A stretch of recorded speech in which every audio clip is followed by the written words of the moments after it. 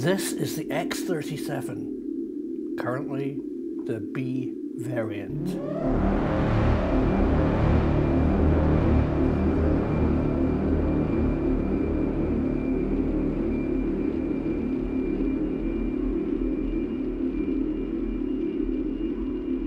Also known as the OTV, or the Orbital Test Vehicle.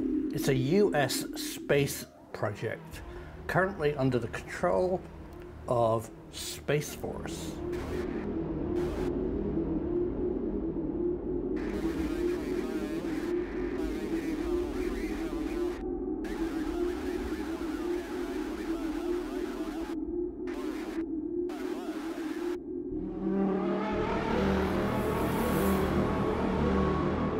And it's a mystery.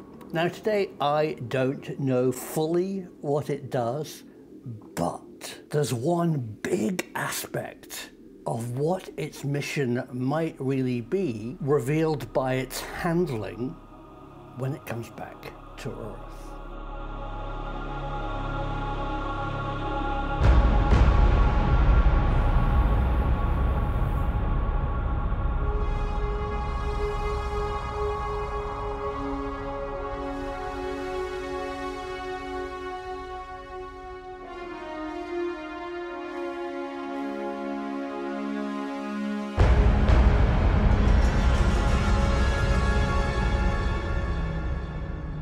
Now, often health and safety concerns override security because you don't want to lose your personnel. And I think these pictures of how the X37 is handled back on the ground revealed a massive hidden secret function.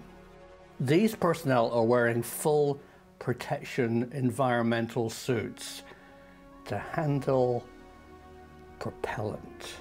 Not any old space juice, but the highly toxic hydrazine family. Now let's move to the demonstration area where our technician is ready to test the explosive potential of hydrazine UDMH blend. He places the tip of the sparking device into the concentration of fumes.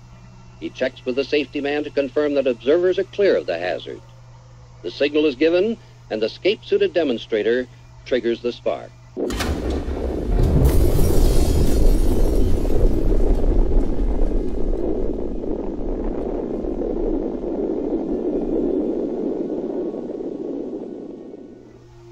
It wasn't too many years ago when a chemical manufacturing plant or chemical laboratory was the only place one might find such toxic compounds as hydrazine, monomethylhydrazine, unsymmetrical dimethylhydrazine, commonly known as UDMH, or nitrogen tetroxide.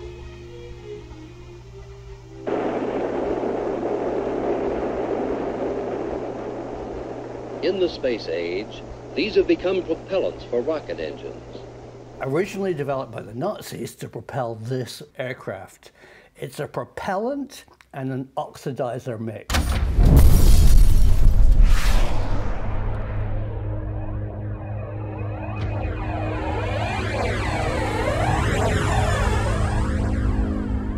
The clever thing is, when you mix these two chemicals, it produces heat, steam and energy, so propelling a craft forward.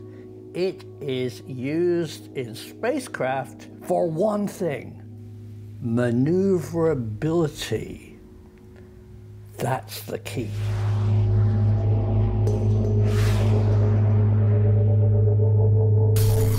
The X37 is a big program, starting way back in the 1960s. We've already outlived the X37A. We're currently using the X37b, and there's a larger X37C in the DARPA pipeline. So what, in my humble opinion, does the craft really do? I don't know, but it does have one feature which reveals a function, and that is it's a flying gas tank of propellant, so it can move around.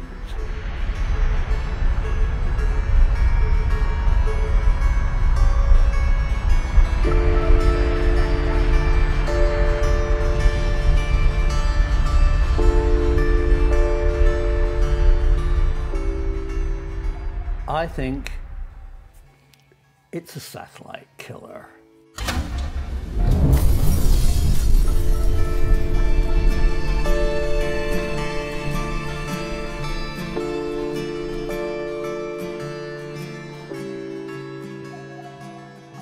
By revealing how it's handled on the ground, so revealing how much fuel it has, it must then have the ability to maneuver in space, to change orbit, and in my humble opinion, to rendezvous, probably not in a good way, with a rogue satellite.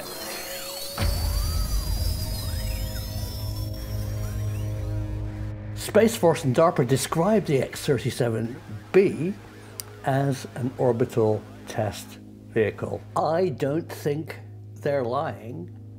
I just think they're being economical with the truth.